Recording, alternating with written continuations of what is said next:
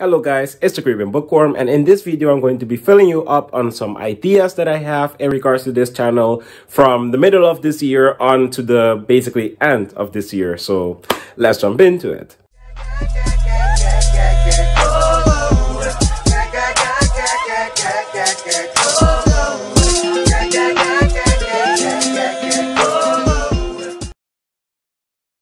Welcome again to my channel, guys. It's the Caribbean Bookworm. If you're new here, I make bookish content, mainly horror novels, some thrillers, and occasionally something outside of those genres like science fiction, historical fiction, etc. So if you're curious on seeing bookish videos and bookish content, and occasionally some sciencey types of videos as well, feel free to subscribe on this channel and click the bell notification so that every time that I upload a new video, you can get notified to see what I have to offer you in the upcoming videos. So without further ado, let's get into it. In this video, basically, I wanted to give a TBR pile list that I have for, you could say, similarly as I did for last year, like mid-2021 TBR. I want to make something similar for this year, mid-2022 TBR, you could say.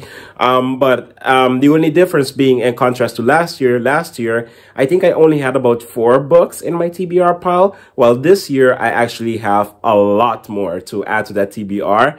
And it might seem a bit daunting. I might not even be able to read all of it, but the reason being that I want to prioritize my time for reading a little bit more, and I want to create the space and time, pun very much intended, in order to actually get some more reading done. As I took a look at my Goodreads and I thought, I actually want to get some more things done, and I know that it is possible to prioritize reading to some degree. All of what I wanted to say with that ramble is that basically I want to read a little bit more, hence why my TBR this year is going to be a little bit larger and even a little bit more diverse than my usual TBR. So let's get into it. So the first 3 books that I have on this TBR are the books which are more horror or thriller-like, which is basically my cup of tea, and we're going to start with Stephen King's Salem's Lot. I really want to read Salem's Lot just because I want to continue on with the Dark Tower series, and Salem's Lot is a very crucial element of going on further with the Dark Tower series. If you're new to this channel, basically I want to finish the Dark Tower series while reading all of the tie-in novels and short story collections, and Salem's Lot is a very crucial one from what I heard. So I'm definitely going to read this this year in order to continue onwards with my journey towards the tower. Secondly, I have an Agatha Christie book, and I've heard a lot about this author. Before going to the bookstore and seeing this author's name, I didn't know much about Agatha Christie, but when I looked at her bibliography, she really piqued my interest, and especially this short story collection called The Last Seance. Tales of the Supernatural is a short story collection that really piqued my curiosity. It's a short story collection that has to do with esotericism, the occult, and things of the supernatural like, which really piqued my curiosity, and I thought immediately, well, I definitely want to give this a read and give it a review, because if it turns out to be really good, then I want more people to give this author's book a read. So yeah. Lastly, in terms of the horror genre, I really want to give The Fisherman a read by John Langan. And this is a very classic cosmic horror type of book from what I heard. So I'm really curious, as cosmic horror is one of those genres which I found out to be surprisingly intriguing. It's one of the main reasons why I have an H.P. Lovecraft short story collection book as well. But I haven't put that into my TBR, as with that H.P. Lovecraft collection book, it's very dense, and I don't think I will be able to get through the entire thing in just 1 year, but I really do want to sip it, go through it slowly, and enjoy it. But for the reason that I really tend to enjoy cosmic horror, I put The Fisherman in here as well. So that's it in terms of my horror books. Now, besides the horror genre, I have 3 books that I want to read that are also fictional books, so fictional novels, but that I'm quite intrigued on reading, and they're not of the same genre, so I'm just going to go through them one by one.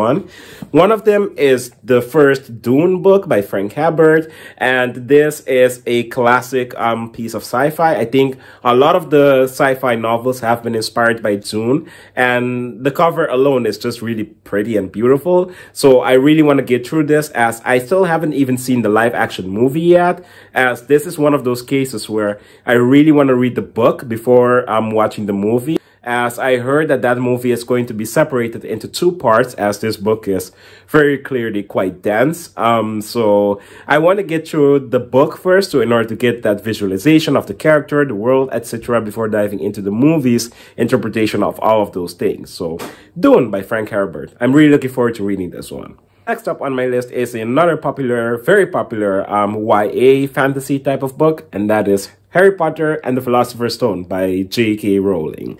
And I really wanted to read and dive into the Harry Potter series for a long time already, and I haven't gotten around to doing so, but right now I decided it's the time.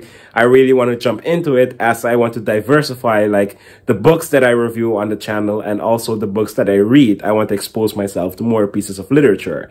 So I thought what better way would be to do so than to actually dive into the Harry Potter books, because I've seen all of the movies. Well, I haven't seen the Fantastical Beast type of the Fantastical Beast movies, but I have seen all of the Harry Potter movies, and I really enjoyed them. They're some of my childhood guilty pleasures. So I think that the book might be able to provide just that as well for me, like kind of rekindle my nostalgia. So I'm really looking forward to reading the book, and it's my current read, by the way. So I'm currently reading Harry Potter and the Philosopher's Stone. So do not be surprised if a review pops up for this book very soon.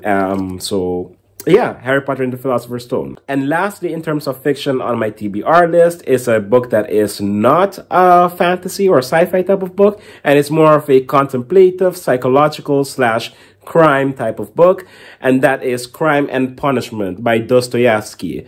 I picked this book up as I, for a long time, wanted to get into Russian literature, and I know of just two very well-known Russian authors, that is Dostoevsky and Tolstoy. I don't know if I pronounced that name right, but basically I heard that this is a book about someone that commits a murder and then tries to avoid the authorities, and he thinks that at first that he's beyond like moral dilemma and moral contemplations, but his conscience slowly starts to grow on him, and he realizes that, oh, what he's done, like he actually feels guilty about it. And the author really dives into the psyche of the criminal, allegedly, from what I heard. So I'm not familiar at all with Dostoevsky's writing style, but I heard that that is a trademark of his writing. So I'm really looking forward to diving into this, as it's going to be the most different from everything I've read so far. So I might either really enjoy it, or maybe it's not my cup of tea at all. So we shall see. But I'm really looking forward to Crime and Punishment by Dostoevsky. So that's it for my fiction read. So those are already 6 books on my TBR for this year, and I know some people have like 50 books or something on their TBR. I'm starting slow. I don't think I'm going to pull off like 20 books in 1 month or something, as I simply don't have that amount of time. But I do hope to get most of these books done by the year's end. And if not, then they'll just slowly sip into 2023, which is no problem for me, as I simply want to read. Like, that's already for me a big thing, to read and finish these books. But the TBR is not done. There's one more book on my TBR list, and that is a non-fiction popular science type of book, and that is the book Higgs by Jim Baggott. I don't know if I pronounced that name right. But this is a book about the Higgs particle, the particle which was announced in 2015, that was discovered in the CERN particle accelerator, and it was a big breakthrough. And the reason why I want to read this book is not just because I'm interested in particle physics, but also because this book not only tackles the theoretical aspects of the Higgs boson, but it also shows the actual experimental side of things. Like, it shows the steps behind how they went from having this very abstract theory being tested for in a big experiment, and how these various collaborations came together to actually form this groundbreaking news. And it kind of demystifies like the whole like weird abstract particle physicsy side of things. So I'm really looking forward to this. I will see it as either me being quite fascinated by particle physics, or thinking that, oh, this is fascinating, but probably not something that I would be interested in pursuing later, perhaps. So I'm really looking forward to reading Higgs, and I'm currently reading it as well, because it's a very easy read for me. Like, it's a very, like, something that I can go through every evening, and so yeah, so Hicks by Jim Baggott and Harry Potter and the Philosopher's Stones by J.K. Rowling are two books that I'm currently reading and looking very much forward to finish reading and give you guys a review on. Now, there's something that I wanted to announce besides my TBR books, and it's something that's a bit more out of the ordinary for this channel, but I did really want to give it a shot and see how it goes. And that is, I wanted to create a short playlist of videos on me going through physics topics very rigorously.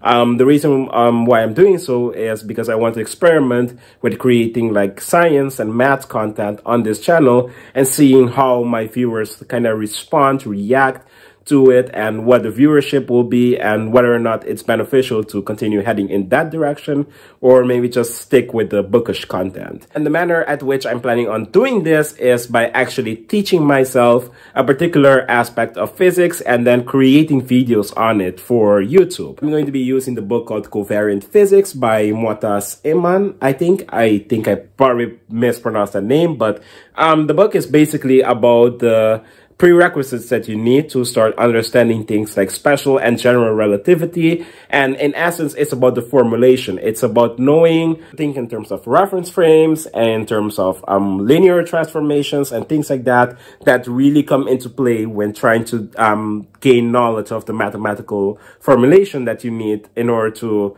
dive into something like special and general relativity. So I'm going to mainly go into the first 4 chapters of this book, which go into coordinate systems, and that is basically diving into spherical coordinates, hyperbolic coordinates, to dive also into a little bit of vectors and things like that.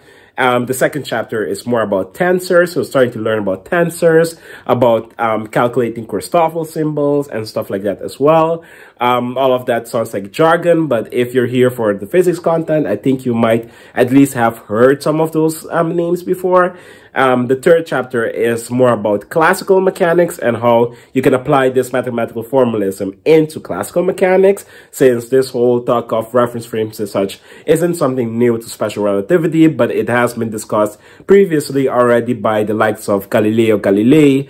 And lastly, chapter 4 is about special relativity. So the more interesting and relativistic side of physics. So think about Minkowski diagrams, so CT and X diagrams, talking about time dilation and length contraction and X vectors or X4 vectors and such. So I'm going to be very, very curious to dive into those things, and the idea for this is to dive into those things during the summer holidays, so you can expect the videos to start coming around in about July, either mid or end July, up to August, the end of August or the beginning of September, basically. So that is the idea in terms of the physicsy playlist. I think I'm going to be calling the videos at least Journey to Relativity, as the main goal is to start building up the mathematical chops to be able to actually understand and start diving into general relativity, as that is my main goal.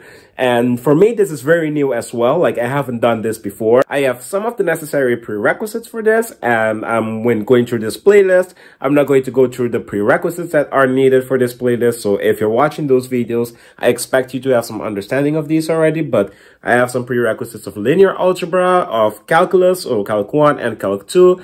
So basically differentiating, limits, sequence necessaries, and integration, various integration techniques.